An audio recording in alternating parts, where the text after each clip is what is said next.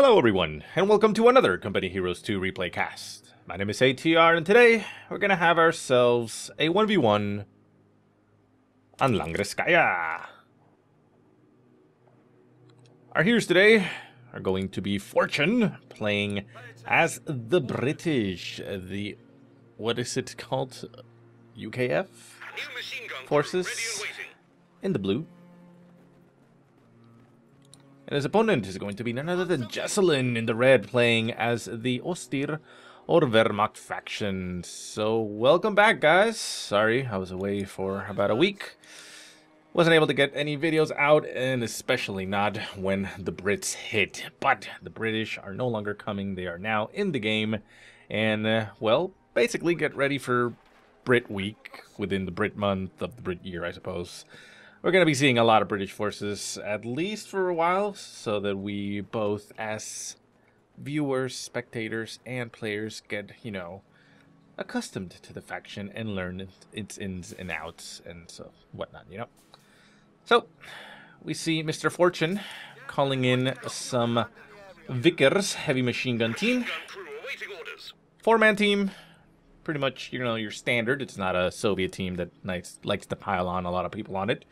It's basically an MG. How good it is, I don't actually know, but we'll find out, I suppose. You do start off with an infantry section, which is currently inside this shack here, getting shot up by the sniper that is now on the field for Jesulin. Pretty much his first unit right off the bat.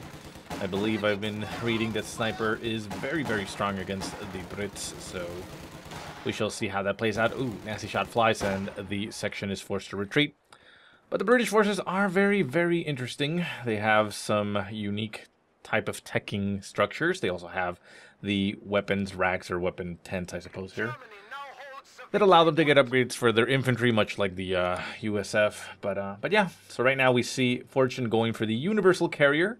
This, if you remember back in Company Heroes 1, was also available.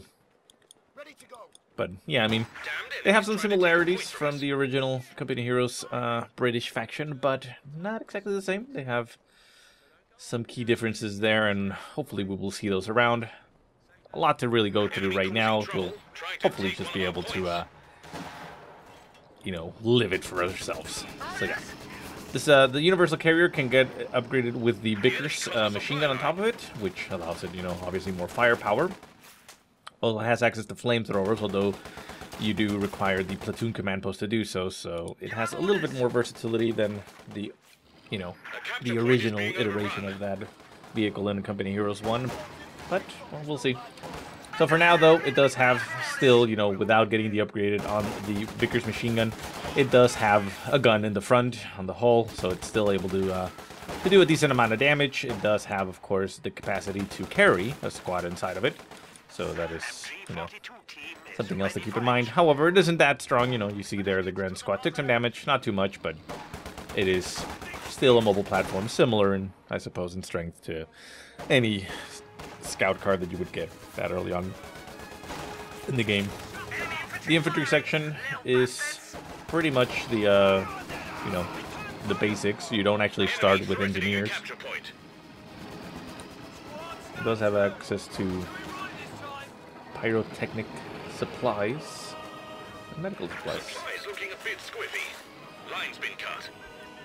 I mean, spoiler guys, there's going to be a lot of things that I'm not going to know what the hell I'm talking about right now. That's why we're going to be spending a long time casting the Brits.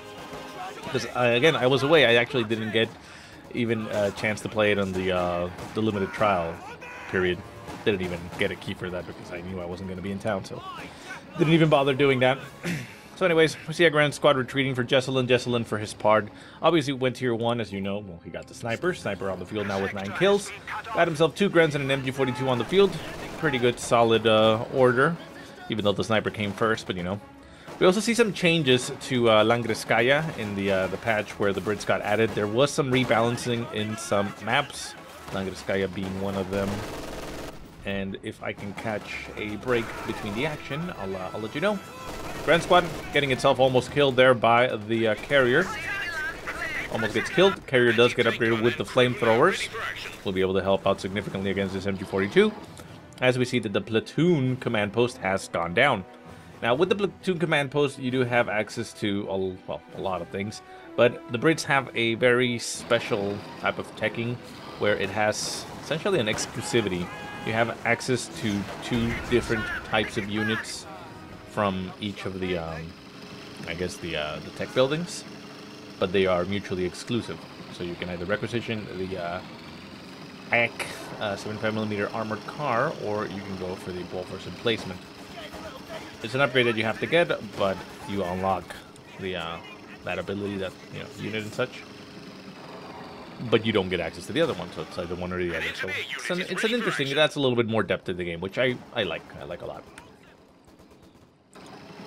So we see the carrier now with the flamethrowers pulling back as it did got Fausted. It's damage on the engine. We do have a 6-pounder anti-tank gun on the field for fortune, which is essentially an anti-tank gun. Considering its weight, I would assume it's, stronger than other things, but, who knows. Infantry section changes its icon when it gets upgraded, so it got the medical supplies, which allows them to heal themselves and other injured troops, so it essentially becomes your, your med bunker. You do have to have it back at base or near the squad that needs healing, but, it essentially works in the same fashion.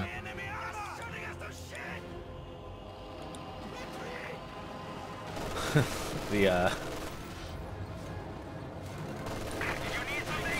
universal carrier pushing forward, forcing the Grand Squad to retreat. We see the 222 on the field for Jesulin as Tier 2 has gone down for him. Gets some good shots there on the carrier, almost killing it off, but stays alive. We now have the Royal Engineers, I think they're called. Go back here, but yeah, you can see here these guys are healing the other troops. Yeah, Royal Engineers. These again, pretty similar to what we saw in the original Company Heroes. They do have access to the hazard removal package, and of course the ability to repair. So it's an interesting, type of teching where you don't start with, your quote-unquote worker, right? It's not something that you're essentially used to, but, it's cool. It's an interesting choice. And so far, generally, I've been reading pretty positive things regarding the Brits as far as people liking them. I mean, obviously, there may be some balance issues here and there that will inevitably be changed and switched around or just addressed and fixed normally, which, happens with any major release and addition of another faction into a game. But so far seems pretty good. So MG42 catching the engineers as they just push forward with a sweeper. Do they get the access to hide it? No, it doesn't look like they do. They're not like the ooh, the 222 almost takes out the universal carrier. Manages to barely get out of there. The AT gun does get a good shot off there on the 222, so the 222 is forced to back off, and we now have a pack on the field for Jesulin as well. Sniper still shooting away, 18 kills to its name. Haven't even checked if it's done the double tap thing, but maybe I don't think it has. Maybe it has. I don't know. Enemy is taking our Doesn't territory. seem too important. Ready to shoot. And do we have anything coming down for Mr. Fortune? Well, doesn't look like. Oh wait, he is going to be building himself a Bofors, the 40mm emplacement. So yeah, so basically he selected that right there from the platoon command post, and that means he has access to build that now. It is of course a an emplacement, so it has to be built on the field. You don't call it in or anything. But yeah, you also do have access to the mortar emplacement, but doesn't look like he's laid it down yet, or at all maybe. But it's a little bit bigger than the original one from Company Heroes, but still Gun position ready to fight. very similar in feel. 20 kills to the sniper so far for Jesulin. Jesulin did select his doctrine. I don't know if I mentioned it already. It was the mobile defense doctrine. We'll probably have some Pumas get called in to deal with any big threats, I suppose. The Vickers heavy machine guns teams pretty much being utilized aggressively here to cap. Ooh, the 222 gets up right next to it. get some good kills on it, but it'll make it out of there. The sniper wasn't anywhere near. It was over on the left-hand side. What is that? Oh, that's the... Oh, yeah, I forgot. They added a little icon there to signify what it's doing, which is prioritizing vehicles. Before, it was still utilizing the hold fire icon, which is the little red mark with the slash across. So, you know, while it served the purpose, it wasn't, you know, exactly clear to what it was doing. Now it just holds that it's actually, you know, holding for vehicles. Grant's on the left-hand side capping, so we do see the 40 millimeter emplacement already down. Does it show the radius? It doesn't show the radius. Let me see if I can toggle or anything. No, it doesn't show. Well, I hoped it would, but... another cool thing that the Brits have, especially because you're going to see a lot of emplacements and such that are going to be most likely inevitably be put out on the field. They have the ability to raise the structure, which is basically making it more resistant to damage. I don't know exactly what the values are in that, but yeah, like if you're getting mortared, you know, in direct fire, artillery, you can brace it and it'll absorb the damage more effectively and potentially stay alive. Right hand side, the 222 trying to push that engineer squad out of that house, manages to do so as we do have Panzer Grenadiers with Treks already on the field. Flamethrower burst going into the house, manages to catch the house ablaze. It looks like the house is smoking and yeah, it's exploding. So yeah, that house is definitely on fire, so it'll take a while, but it will soon collapse to the flames. Kind of a cool thing. Oh, nasty Shrek flies. Oh, the Panzer Grenadiers almost get taken out, but the car itself gets only abandoned. 222 pushes up, trying to finish the job, but thankfully the engineers were nearby and able to pop back into that car and, well, carrier. It's not a real car, really, and keep it alive. That's a nice lucky break there for Fortune. Now, one of the differences here from, I mean, not one, another difference from the original Company Heroes is that if you remember, if you played it, the Royal Engineers were the only ones that got access to the Piats, which were, you know, the only infantry carried anti-tank things that the Brits got. This time, you know, it's no longer the case because it's essentially the same as the weapon racks. You can actually place your Piats on anything else if you wanted to. So.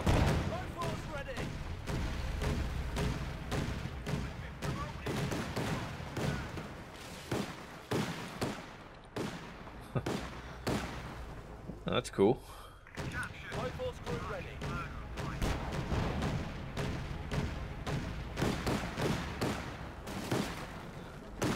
Well, that I didn't know. Okay, well. So the Bull Force essentially has its own form of indirect artillery.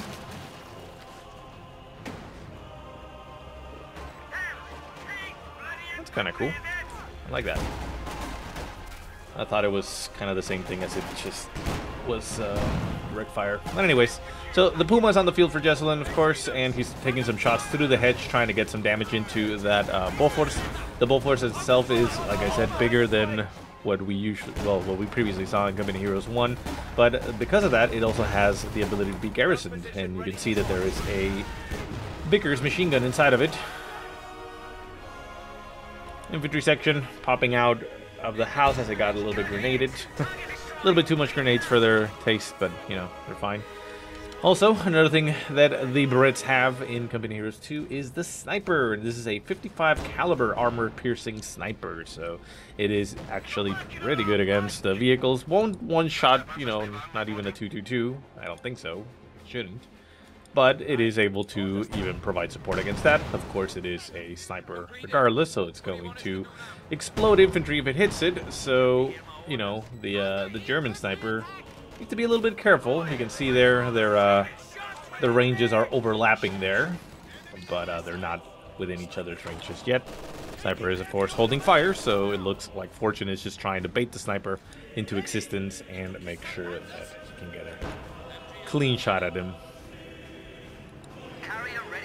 So 222 over on the right-hand side, still going to be holding here. The universal carrier going to expose itself, gets shot at, but it doesn't actually get hit. The enemy are attacking an emplacement. And the enemy is attacking an emplacement. Will be fun to hear all those different sounds. So yeah, the Puma is just popping back and forth, getting some shots off on the 40mm weapon, but it's being repaired by the engineers. So you know it's gonna be fine. It's gonna take some damage. Could essentially die to prolonged damage, but it should be fine. Panzer Grenadiers with Shreks are also going to be moving close to it, probably getting some shots through the hedge. Because I do not believe that the Bofors has a side range of this. It's still a hedge, even though you can kind of see right there through that. It's not exactly, you know, available. They end up impacting on the hedge there. The return fire there from the Bofors through the sky. Ooh, get some good shots there on the Puma, but stays alive. Our renovated HQ is ready, and heavy tanks are now available. We are losing a sector. Right-hand side infantry section running into an MG. We see the 55 cal sniper still holding its ground, still standing still. It doesn't look like he wants to expose it. So he doesn't want to reveal his hand. I think Fortune, I mean, I don't know if Jesulin spotted it. He is being very very passive with his own sniper. He's keeping it far back, moving it over on the sorry, on the right-hand side.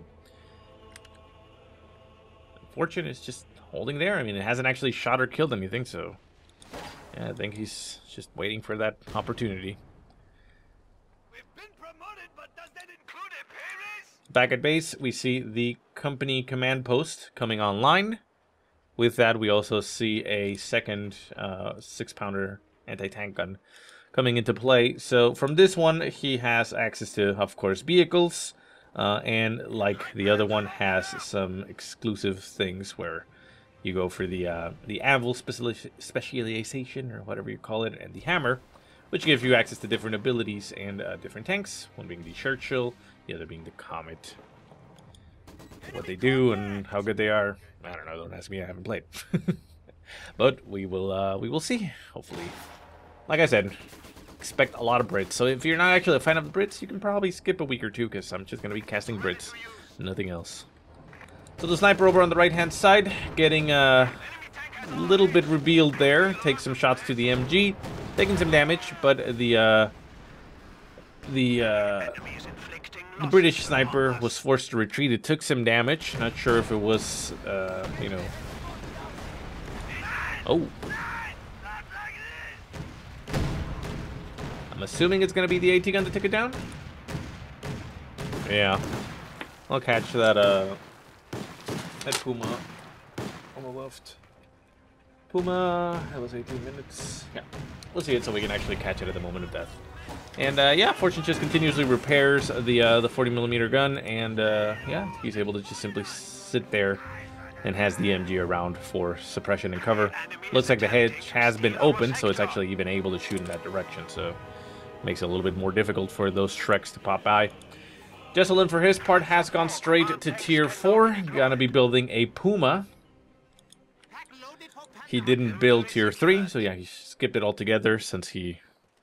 Well, he didn't really need to, because, I mean, Fortune essentially is playing very passively. But I feel that that's kind of what the, oh, nasty. Yeah, nailed that, that squad on the retreat. I kind of feel that the Brits are probably going to be like that, not very aggressive. I mean, they do have, you know, emplacements and such. Oh, interesting.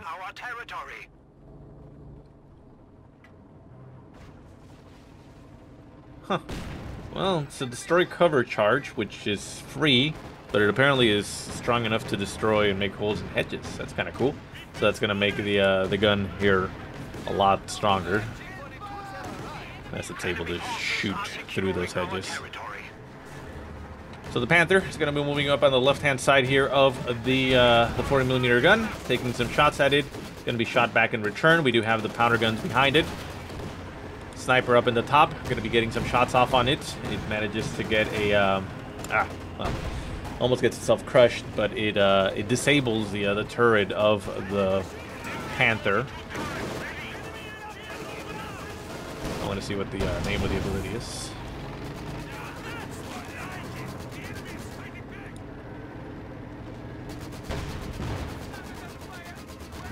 And the Panther at the very edge, getting some shots off on that 40mm gun. That's Bofors. Where is it? Critical shot. After pinpointing the most vulnerable part of the target, the sniper puts a 13.9mm round into it, temporarily disabling the target. So I don't know if it has different potential disabling crits, but the crit that it hit on the Panther was the turret one, where essentially the turret is not going to turn. So you kind of have to manually turn the tank if you want to be able to actually shoot at something. Infantry section over here on the left-hand side, still doing some good job. Has gotten Veterancy 2. What did they get? Rank 1, just sight range while in cover. Improves squad survivability. We are losing a sector. Cool. They get some Lee Enfield rifles when they Veteran 3. Pilot squad, unable to stand against the infantry section. I mean, the infantry section, the Tommies are pretty strong. Right-hand side, engineer squad retreating. The sniper on the field for Jesulin, still with 35 kills to its name. And we see Jesulin going for the Panzerwerfer. A more than likely very, very popular choice against the Brits. Again, because of their emplacements. I remember in Vico, again, well, not Vico, but Company Heroes 1, you know, Stukas and the like were very good and very popular against the Sim City of the infantry. I mean, of the British, right? So yeah, the Panzerwerfer is going to move up to get some shots off on that Bofors, probably, although it's kind of exposing itself there. Oh, it went a little bit too far. Oh, yee, that is a big mistake there for Jesulin. Not sure if he moved it or if that was just the rally point, but yeah, that needed to stop a little bit shorter than that. Oh, ooh, that's bad. Fortune going for his Doctrine, and that is the Commando Regiment. We see a glider coming in.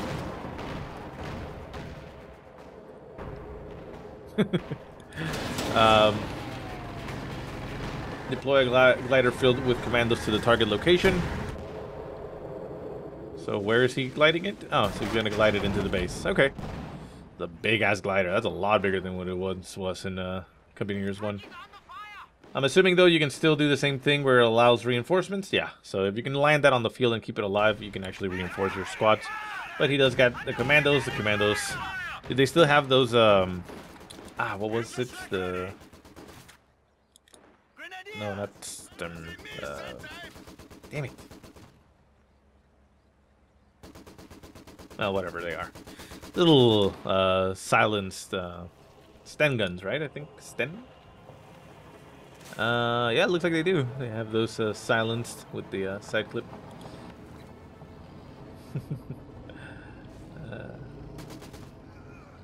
So what do you get with this Doctrine?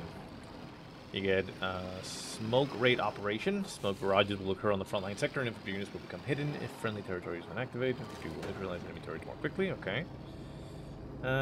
Infantry sections move more quickly and have better attack. Recon planes will fly over frontline enemy territories. Glider. That Bofors is just wrecking everything over here on the left-hand side. Taking some good damage here as the Panther and Tag Gun is getting some shots off on it. But it does have access to a lot of repairs. Second AT gun moving up, very forward.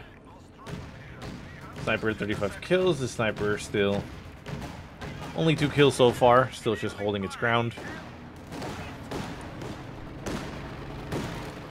And the AT guns have done a lot of damage here to the Panther. And the Panther moves out of the way.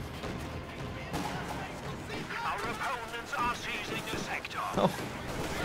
And the Universal Carrier is still alive. It actually pushes up and gets some damage in there on the MG-42. Infantry section is forced to retreat, as we do see the Ostrupen with an LMG forced to retreat. We also see the Comet tank getting produced for Fortune. So he did go for the, what was it? The Hammer? Yeah. The Comet tank getting upgraded with a tank commander. crew self-defense. Tank crews carry a variety of close-range weapons, including fragmentation grenades and other bombs, to dissuade nearby infantry from any notions of bravery. Okay, so you can throw grenades on the side of it. More speed and fire smoke shot. Cool.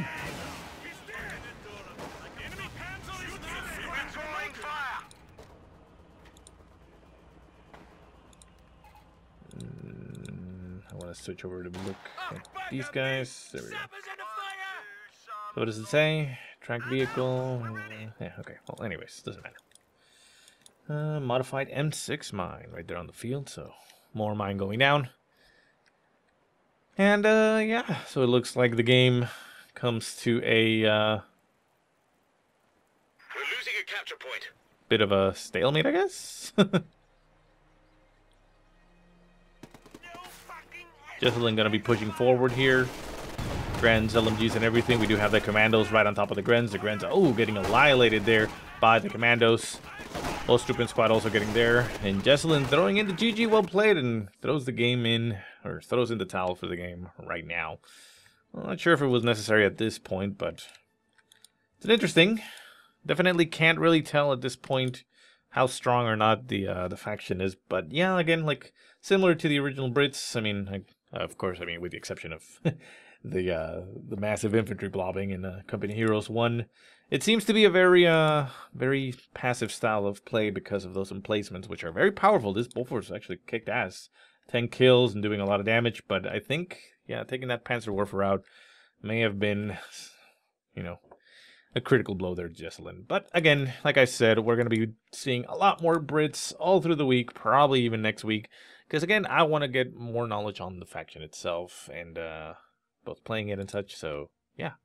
Anyways, guys, I hope you at least enjoy the game. If you have any positive or negative remarks, go ahead and leave them in the comment section below. If you have any replays you want to send me, go ahead and send them to the email that I will put in the description. But otherwise, I hope you guys have a great day. Thank you so much for watching, and I'll see you next time.